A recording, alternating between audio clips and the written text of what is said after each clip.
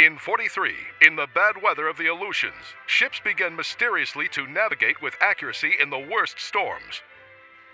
In the Pacific, planes on ships made on-the-nose rendezvous under what were formerly considered impossible conditions.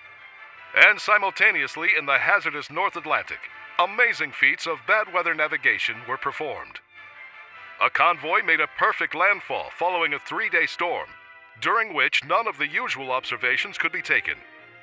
Something new in navigation was at work. What was it? It was secret, top secret. One of the war's most precious. Those on the inside, those that knew, used a strange new word to describe it. That word was Loran. Long-range navigation. By the end of 1945, more than 3,000 naval ships were using Loran. 30,000 planes winging toward life and death objectives found their way with the help of Loran. So vital did Loran become to operations in the Pacific that Loran equipment was often lugged ashore under fire.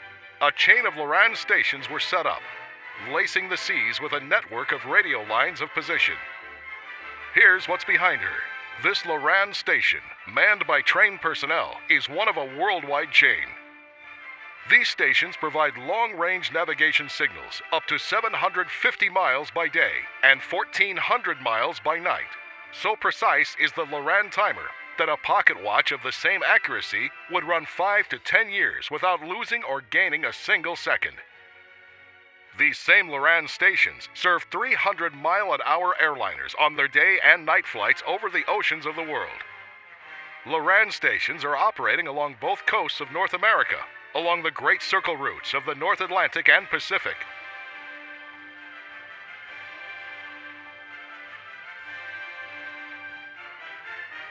Accurate, efficient, reliable. Working day and night.